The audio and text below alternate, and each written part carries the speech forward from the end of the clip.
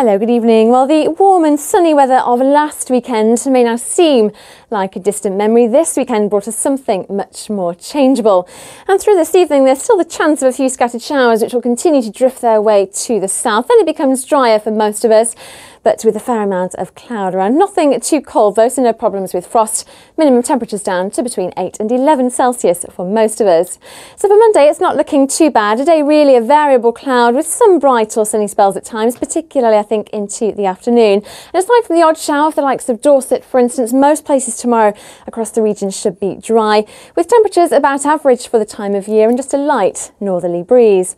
It then looks mostly dry but often rather cloudy on Tuesday, a bit cooler on Wednesday with some rain or showers at times and quite unsettled later in the week. Take care.